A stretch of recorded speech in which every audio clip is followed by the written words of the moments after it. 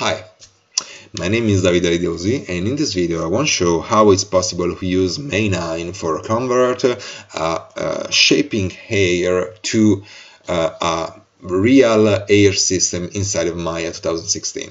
For this tutorial I use a script that already included in May9 from the first version and is Rancure from Hedges.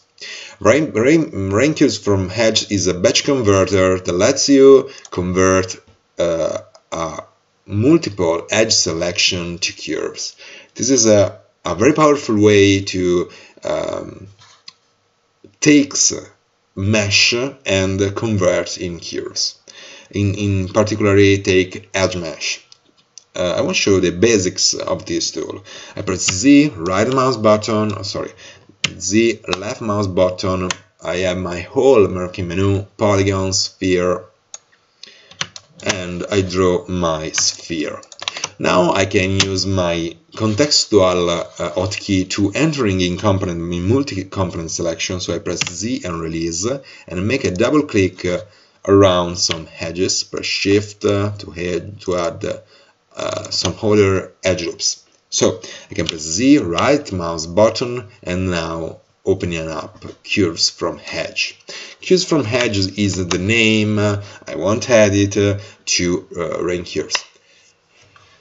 Very good. Now we have a sum of curves, a sum of circular curve. All this curve is connected to the shape of the object. So if I press select, for example, face, press B for entering in sub-selection, W, and deforming my object, you can see my curves following the object.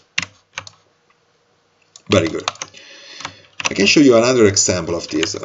In most of the case, it's possible to create the hair in relatively fast way, directly to create, for example, a plane by subdividing it sometimes and create some kind of laminas.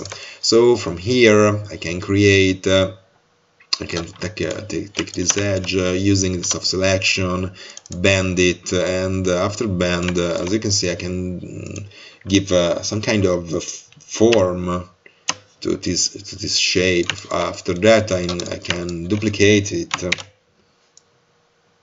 and duplicate again, and as you can see, I have created a fast simulation of polygonal laminal edges, faces and mesh.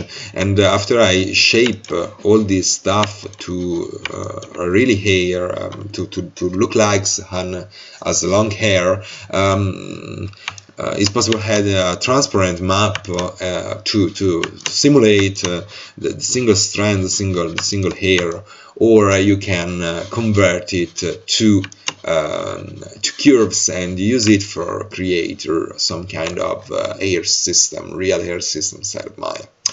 Before we can go on, we need to combine these objects. So I press Z, right mouse button, I go in the Nord-Est and add combine. As you can see, all the elements are combined. So now I can go under the UV texture editor. I press Alt 4 to show that. As you can see here now, all these elements that share the same UV, of course, I've had one element, I've duplicated, and now everyone is share the same UV. I can now selecting the edge, not from here. If you see here, I need to create multiple selection. In this case, it's not a problem because all these objects are only 3 objects. But if I have 100 of laminas that simulate a complex hair shape, of course this can be very problematic selecting in this way by hand. So I find out another way, and for selecting the same edge in all the position, if the laminas sharing the same UV, you can select the edge directly from UV texture editor. So now if I selecting by edge and make double click, as you can see, it by simple selection in this way, it select only one of the hedge. But if I select by using a drag, as you can see now, the dragging mode let me select the same hedge based on the UV. Now press Ctrl to removing the not needed hedge, and run up again by pressing Z and right mouse button, curve from hedges. Now, very fast, very simple, I have the curve in the same position. But why is it so important? I now show you a real demo, a real demonstration. So I can run up a file I'm working ultimately in. This is from Daz3D library, very complex shape that simulate hair. So from this point it's very difficult to selecting the helmets. So in this particular case there is another problem. As you can see, every lamina have only one have no hedge, no in between hedge. So if I try to selecting an edge, by total length hedge by double clicking, it take me the hedge loop around the elements. This is in some ways similar to what I can do here if I have another time a plane and I do not splitting in the middle and try to take this. As you can see, I select all the ring on the perimeter edge. So in this case, the script not work as we expected and create a closed form. So how is possible to convert this real working example, this real case of study without having this kind of problems? Of course, you need to use the UV texture editor.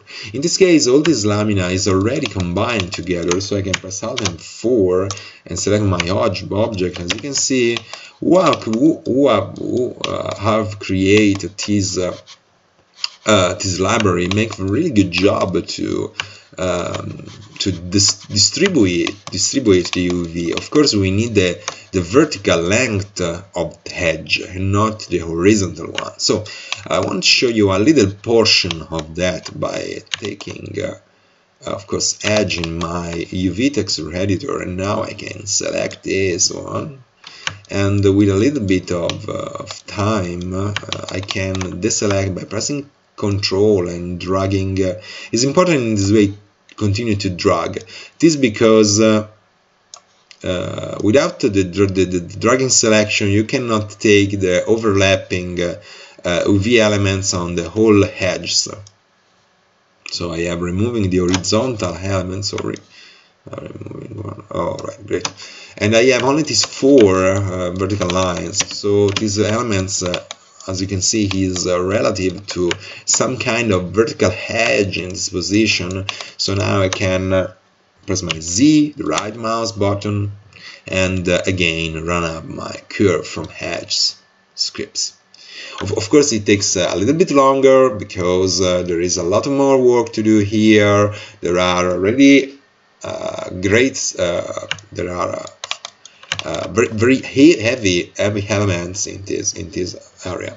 So as you can see, I have created my around 100 curve from the simulation. So now I can hide the original hair. As you can see, I have this great flowing curve directly from my. I think this is a very powerful way to work. After that. We need to make another check. I isolate just a little portion of this hair. Alright, we need another check because when you convert edge to curve, it's not no. It is when in Maya you try to create an hair system, you need to check that the curve, the length of the curve, start from the base of the hair and ending in the tip of the hair. For do that, I can select a multiple edge, press Z and release for have my sorry, this don't work correctly based on the selection. control vertex, sorry.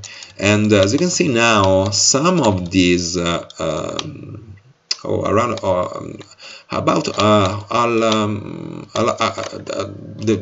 are more curve reversed than the right one. The right one, as you can see, are ending here by the dot. This T-square is the base of the curve, so this means the base of the head, and it is the right position for the tip. So now I have another trick for you. How you can relatively fast, fix this problem. You need to select all the hair and all the curve and reverse the curve direction to all the curve. So I select all my objects, press Z and right mouse button, and now from this contextual marquee menu I can click on reverse. This lets me reverse the curve direction. So now, as you can see, I can press the right mouse button, control vertex. Sorry, I need to select all my objects, press Z. Alright, now work correctly. And now all my object, all my curves is selected as control vertex. Now you can see a lot of curve here as in the right position. Especially here, all these dots at the end of the tip of the hair is right, but only just of course we can use the inversal method for find it. So it is right, it is wrong, and so on and so forth. So how we can fix now? We can need to come back in object mode. Remember that this one and this one are reversed, so it's not correct. We can go in Alt 3 to node editor, press Z and release for have all the connection. And now for these two elements, these two curves, we need to removing the reverse curve node. It is reversing the direction of this curve. So now it's in good position. So, of course, there is no totally automatic way to find what curve are reversed and what curve are right. You need to see, and after select the curve, in this case this one, go here, press this button or Z for contextual key. Sorry, I need to take that in object mode, and now delete the reverse curve direction too. So yeah, now I think every curve of this little selection are in right shape. No, this is missing, so I can do this again. All right, great. All right, very good. Now every curve are in the correct configuration.